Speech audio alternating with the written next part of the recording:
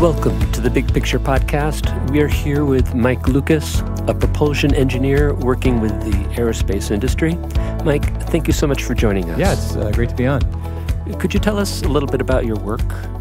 I've spent, 7 years now in aerospace industry, doing mostly, the study of structures, how they act when you apply forces to them, and also how they vibrate when they're exposed to oscillating loads, and giving feedback to engineers to try to better design them so they could withstand all of the environments that they're going to face. Stresses, yes, exactly. Stresses, displacements, fatigue, cracks. That's my bread and butter, yes.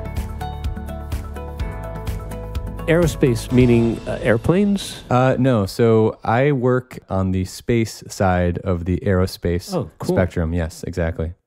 So you're looking at equipment that's going to be up in orbit around the planet? Yes, equipment that will be in orbit and also the equipment that helps it get there. Rockets is the number one and only way that humans have figured out how to get to space. What about a space elevator? A space elevator? That would require the form of very exotic engineering materials, which you'll often see headlines touting as the next big thing. But I've heard quotes that say, we have yet to build a footbridge out of these materials, much let less alone a space elevator. So while it is possible that you have the properties that are required in a base material to build a space elevator, it's much different to actually build the thousands mile tall structure you would need to get out to geostationary orbit. Yes. How about a transporter? A transporter? Well, what if someone told you that the transporter worked, but the part that deleted you was malfunctioning, so they just needed to point the death ray at you if you would just hold still for 1 second? McCoy was always frustrated thinking he died when reborn every time he was through the... Yeah, who's to say? You graduated from college 2012? Correct. Okay. Could you compare and contrast the amount of stuff you learned in college compared to the amount of stuff you've learned since college? Well, I would definitely describe the things that a professional engineer needs to know as sort of like a language, and you need to understand the fundamentals of a language maybe before you kind of can expand on that. Students come into the class and they see we're speaking in English, supposedly, but there are all these terms this vocabulary that they're just not familiar with. Yeah. Stoichiometry, chemical bond, an atom, a molecule, kinetic energy, potential energy. And you look at the glossary and you're like, there are a lot of new vocabulary here. What does each term mean? And one thing I try to emphasize is that the ideas are pretty basic, but they're new, which means you need a new language for it. So people will often confuse the complexity of the ideas with it's just being a new language. If someone's speaking French, you think, whoa, they must be really knowing something special. And they're talking about how to order a hamburger. Exactly, yes. I mean, I like to think that you can only say that you truly understand a concept when you can explain it to someone who is not an expert in the field. Ooh. That's kind of my acid test, and something that I very much enjoy doing, because the way that I learn things, it's very frustrating because I feel like I read a lot of different sources and textbooks and jargon, and eventually I find those few key words which make the concept crystal clear to me. And this may be an illusion, but every time that I learn a new complex concept, I just think, if someone had gone back and whispered like the 2 or 3 critical sentences that it takes to explain the concept, as opposed to just the more jargony aspect that I find online, the core of a concept is almost always quite simple and can be explained with very few words and very simple language. That's what you're talking about. If you could explain it to someone, you know how to dig to the very core, few words that cover the essence of that. Yes. Concept. Yes, because things don't necessarily need to be complicated, or if they appear complicated, that's only because it's a simple concept built on top of a bunch of other simple concepts. Gotcha. Yes. We actually addressed this in an earlier episode when we were talking about the idea of frames, a frame being a mental construct. In many ways, it can sometimes be a filter that colors your worldview. And a frame is something that gets built in one's head over time. And what we learned from there is that a frame is activated by words. So a few key words can activate this whole structure. So for example, when you think tax relief, just those two words suddenly click a lot of conservative sort of framing that's in there. So it like turns on. Those two words turn on this whole network, and they call it a frame in there. And so I think what you're alluding to similarly with you find a few key words that will activate much more than just those two key words. There's a bunch of underlying structure that you're taking advantage of. Yes. If you just said tax relief to someone from another planet and they didn't have taxes, then it would make no sense. You know, from the person's perspective that understands how to play a board game, it's incredibly simple.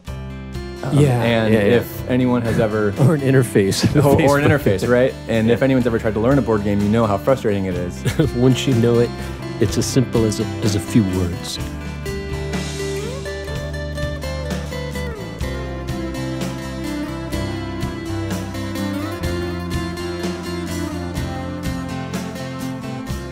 When you were in college, could you describe your learning style?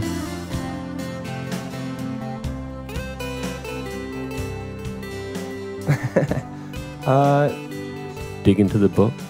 Well, one thing that I always found was key was I would often, the first step on the pyramid of knowledge is to listen, but it's very easy to be entertained and listen.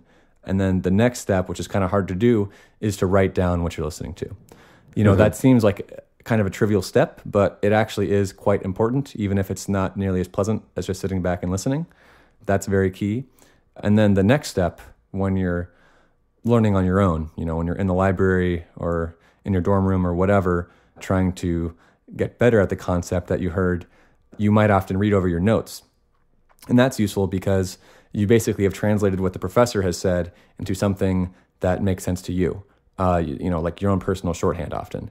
But even then, that's not quite enough. The next, and I think the critical step, which is the hardest thing to do when you're preparing for an exam, is not just to breeze over your notes or the textbook and going, yes, I know that, of course. Looks familiar, exactly. I've read that 100 times because I literally have, is to then maybe close those notes or just open your one cheat sheet and try to work a problem. Try to work a new problem. That is incredibly difficult, and that is the true test as to whether or not you know something. And actually, I'll say that type of challenge is something that is uniquely difficult to college. I will say that is exceptionally hard. Even as someone who has been working in the industry for several years, during several challenging projects, thinking back to trying to work a problem from a college textbook is probably one of the unique challenges that I've faced. So if you find that difficult, good, you've reached the summit, I would say. It's amazing that you, using the word step, in an even earlier podcast, we refer to this as step 1, step 2 learning. Okay. Step 1 is where you're inputting the information. Step 2 is when you're outputting the information. That's it. Whatever you do, it's going to be either input or output. And the thing is, with input, you sit back and listen to a wonderful lecture or reading a really slick, smooth paragraph. Everything is like, smooth as silk. You think you're ready. But as you're pointing out, that's not really the case until you've tried to output, as you said, writing it down, or as you said, closing the book and trying to solve the problem on your own. So we call that step 1, step 2 learning, and I'm tickled that you use the word step. Yeah. Let me ask you, in terms of an industry where you're working, do you see that application there as well, in terms of step 1, step 2, taking information and putting out the information? It's certainly, or is it more problem solving? It's certainly less clear cut. I will say, like, in my role, on the spectrum of like pure practical, like turning and tightening bolts versus coming up with new equations and theories, I'm probably maybe 70% of the way towards like coming up with new theories and only 30% of the way towards turning bolts. So what I'm trying to say is I myself am kind of edging more towards like the problem solving technical side of things. You know, I did that on purpose. I enjoy that type of stuff. But, you know, even for someone who leans that way, it is not as clear cut what the input and output is. It is often kind of a gradual, more trial and error. Like I will learn about a new concept. I will try to duplicate it on my own specific problem set or the tools that I have, get an output that makes sense, and, you know, refer back to the technical literature that I found. So I would say it's more of an organic process. And that's why I say I find that maybe a little bit more streamlined.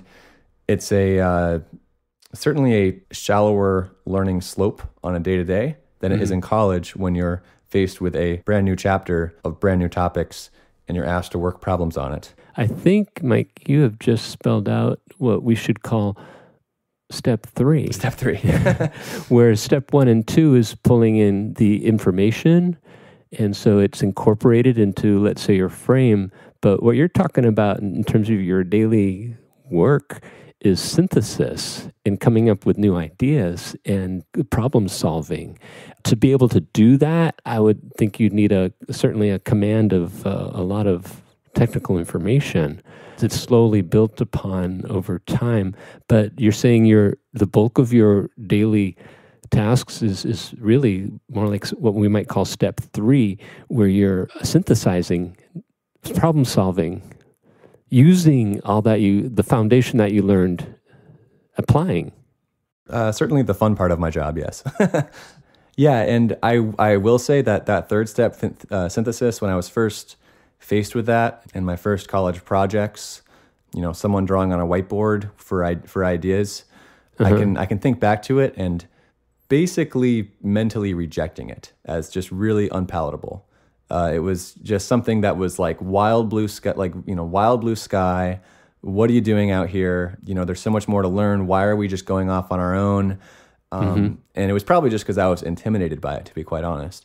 But yeah, now it's something that just comes with experience. That's the only way to put it. You know, now it's something where you can just look at a problem and immediately come up with a couple ideas and pointers, and it's really natural. But certainly before you have that experience, it's really scary. You know, if it's hard or challenging, maybe to work the problem, it's almost inconceivable to think, you know, how can I expand the pool of knowledge? You know, like who am I to do that? The envelope. Right. Yeah. Like how am I qualified to do that? Yeah. But I think it's the challenges that are going to move humanity forward are extremely broad, and they don't need to be maybe the most cutting edge ideas, and they could still be very value added. That's very achievable for anybody, you know, given enough experience. And I guess maybe it was the most challenging thing at the time, but, you know, now it seems a bit more natural and certainly not as mentally tasking as, you know, going to the end of the chapter and working the problems. Okay, here we go. Step 1, it tends to be passive. You can actually relax into it. You can get a false sense of security. And step 2, not many people want to do. Homework is an example of step 2. It's hard. You're having to put a lot of mental effort forward to really nail it down for that exam. You've got to do both step 1, step 2. Now, what you're pointing out here with step 3, whereas 1 might be comfortable, step 2 might be difficult. Sounds to me you're saying that step 3 can actually be enjoyable. Yeah. In fact, I would say step 3, it is always self-propelled, almost by definition. It is, if I were to hear this, you know, 10 years ago of me listening to me say this, it would maybe scare me off because it's so far from what I would conceive of myself. But, you know, truly, as you gain a skill set, gain some depth, gain some breadth, when you seize upon a problem, which you know, like, hey, you know, what if I tried this? And it could just be a small tweak of an existing tool. It will be entirely self-propelled.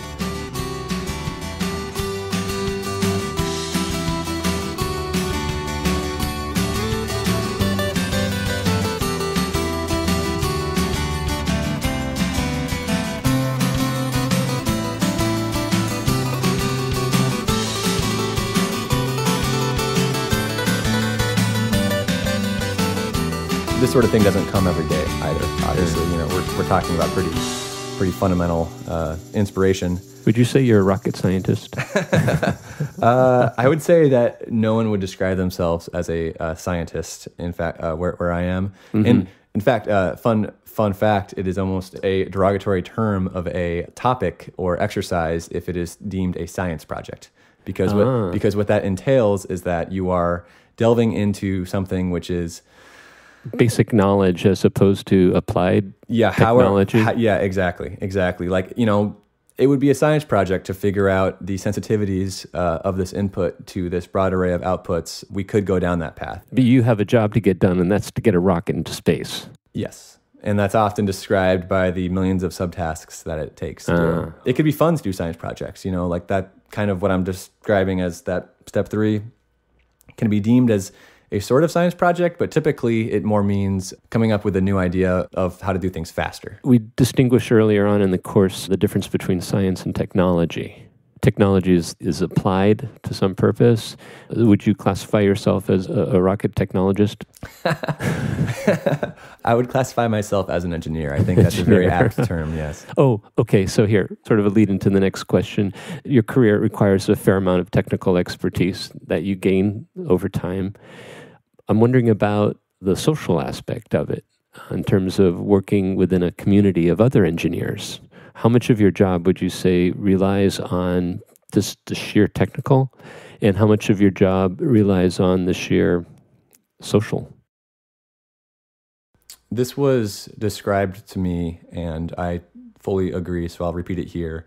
But when you get to a certain spot and people, especially, people have been doing something for a while, often they've gotten good at what they do, everyone gets the technical stuff. That is not what makes you special. Everyone is good at what they do, to varying degrees of it, but it will be very difficult to differentiate yourself just knowing how to, quote unquote, turn the crank. What makes you special is being able, and what is, in fact... Or rather than special, you mean valuable. Valuable, I would say, yes. Is to interact with others and collaborate and get something done. That's certainly the hardest part of my job. And I think that in college, the holy grail was, let's work on the most technical thing possible. That was always kind of my goal and what I viewed as the most worthy challenge. And, it was worthy because it was the greatest challenge, right? Let's work on the most technical thing. And anything that, delved more towards the soft side of skills, I was not dismissive of, but I would put secondary, I would say. Now it has become increasingly clear that it is the soft skills, the hard skills will get you in the door and they will eventually come to you. It is the soft skills which is going to really propel you, and that's the lifelong challenge. Wow. I got to tell our listeners that today you took us on a tour of your plant, and I saw hundreds of people working together. Gosh, what a system. Each one a very critical cog in a very large machine. I was very impressed in terms of how do these people work together on this same project? Wow. I think what you were seeing was probably more on the production side, because it was, we were just from our location. We were on the shop floor. And I would say, that does take a lot of collaboration in terms of safety and making sure that the best practices are being shared and communicated between the people assembling the hardware and those that are designing both the hardware and the process. The communication that I'm most familiar with is more of, hey, we have this set of requirements that were laid out in front of us. How do we best achieve that? Who do we need to work with? What is the scope of this challenge? That's a bit more free flow. I would say that's a very difficult challenge. Yes. Wow.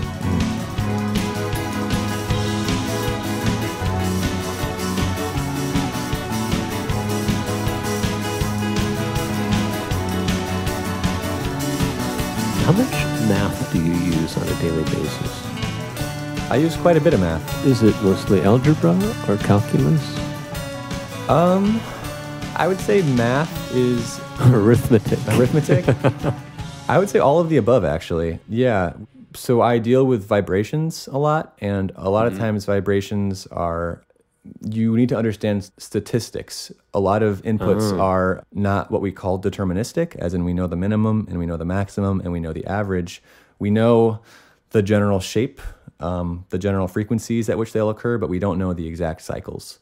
So a lot of times you need to look at things through statistics. And so when you think about statistics, you're thinking about algebra, you're thinking about integration, standard deviations, ranges, derivatives. Yeah. Also, I deal a lot with, you often hear the term high power computing. That's kind of a keyword that you can look up, but it's basically using computers to solve physics problems. And what computers are really good at is what's called linear algebra. And that is not, as I initially thought when I heard that term, the point slope form. Y equals mx plus b. Y equals mx plus b. Yeah. It's more matrices. So vectors and groups of vectors aligned and multiplied by one another. So it's basically computers, almost every computer problem is just solving, typically if you have two equations and two unknowns, you could solve them.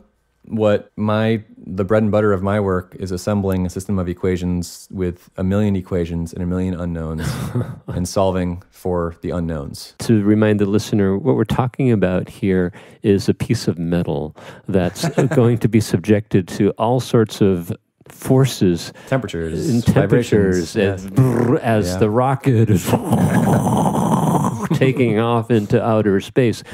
Is that piece of metal going to fatigue and break apart? What are the tolerances of that little piece of metal?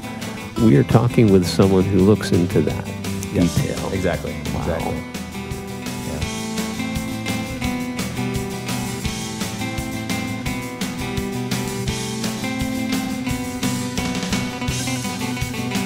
Do you see yourself going into space within your lifetime? Short answer, yes, given sufficient advancement. It's really just a numbers problem. I think the current price that NASA is paying Russia to fly an astronaut is $80 million. Okay. So there have been millionaires that have purchased tickets. Certainly. There's been probably close to 10 people that are just private citizens that are wealthy enough to buy a ticket, and they hang out on the space station for a few days and then come back home. So it needs to be much cheaper than $80 million. Maybe something on the order of a once-in-a-lifetime trip. You have to understand how much of a drastic change it would be to even have a $10,000 ticket as opposed to an $80 to $100 million ticket. Yes. Yeah. So the other thing that needs to come down is right now, I think it's like on the order of like a 1% chance of death. Safety. Yeah, exactly. So this is an old question. As a society, why go into space? There's so much going on here on planet Earth that needs to be dealt with. Well, that's kind of the default question. I guess I can play my role and give the default answer, is that you cannot solve all problems before moving on to the next one. Oh. If that was the test given to any endeavor, nothing would ever get done.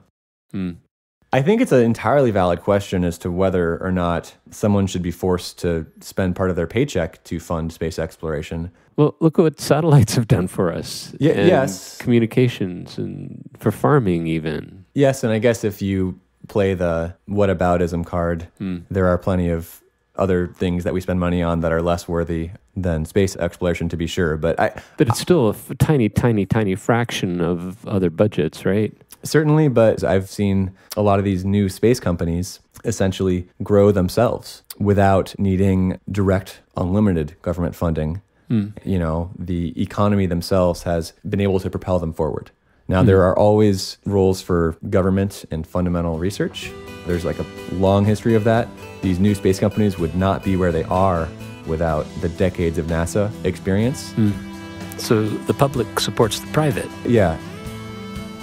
I personally would vote to spend a portion of my tax dollars to it, but I don't necessarily want to say Force that to other people. Yeah, exactly.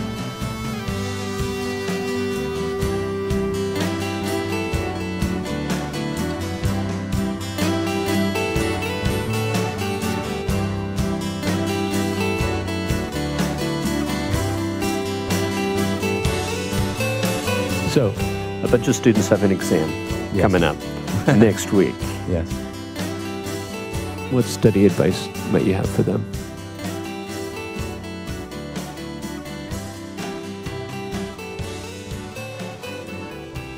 First, start by going over the notes, preferably notes that you have written.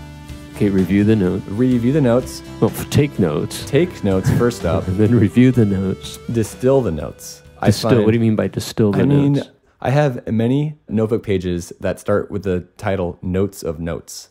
I find that extremely helpful because I take notes. You summarize your notes. I summarize my notes. That's very effective. Yes, and then that is often what makes it into my crib sheet or cheat sheet, which is if you take a note of your notes, then then eventually you're going to end up with those 2 or 3 words that summarize. Maybe that's what I'm getting at. The big picture. Yes. Exactly. That's what I can reference to reliably often work the new problems. Yeah. Preferably previous exams. Yeah, because oftentimes you'll get the textbook questions and then sometimes there'll be examples from old exams. Oh, yeah. That's super helpful. So that's on the technical side. What about the students running into anxiety and all? On the social side, what advice might you have? I have had, in the context of anxiety of taking an exam. Yeah. So I have had my head spin. Because if you choke. Yeah. Oh, yeah. Choking happens for sure when you're in the middle of an exam. This is something that I heard and I have done, and it has helped me. When I'm in the middle of an exam and I read the paragraph and not a single word gets through, and I think I have 37 minutes left. This is one of my exams. This is going on my permanent record. It's going to affect my GPA. I think I'm going to get a 0 on this exam. My life is over. Let me read the paragraph again and try again. I get stuck in that loop. Yeah. What I find myself doing is, okay, I can't understand this paragraph, but what I can do is I can just stop and get out of my head and be, this is a chair. This is a notebook. This is a pencil. Mm-hmm. This is an exam. Here's the words on the page. Basically, I have to reboot my own brain, is what I'm saying. the Michael Lucas reboot brain methodology. Yeah, I have to start with basic, and I think all that is almost like a meditation to get me to slow down, stop, look at something. So something is choked, get into the cerebral cortex, and this method here you're talking about is a way to release that choke. Whatever you could do to reset things, and often thinking about consequences is not, breathing exercises. Yeah. There's any number of ways. This is my own personal... So, because maybe the longer you're choking on that... Then now you have 35 minutes. Oh, the choke becomes self-defeating. Yes, exactly. Exactly. So it's rough. 50 minutes, that's not much time to take an exam.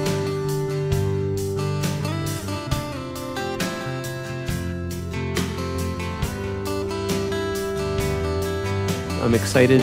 We walked upon this idea, let's call it a new idea, it's new to me, of step 3, learning, which we're classifying as the synthesis of everything we've learned before.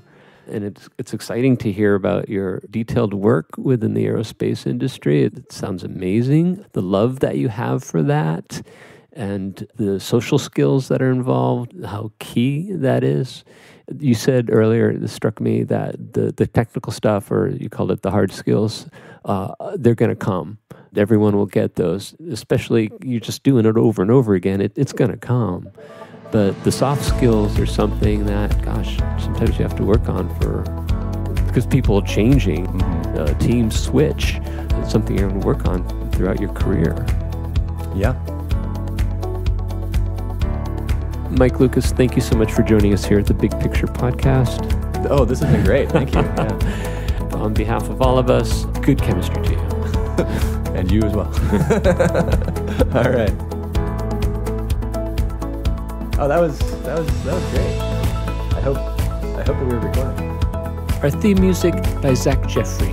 Musical flourishes by The Silent Boys from their One Step Closer album. Production assistance from Greg Simmons and C-Pro Music. For show notes and more, please visit conceptualscience.com. A note of appreciation to all instructors using Conceptual Academy thank you for your support. And to the hardworking student, our thanks to you as well for your learning efforts, which we see as the path to making this world a better place. There's a bigger picture. That's good chemistry. Good chemistry to you.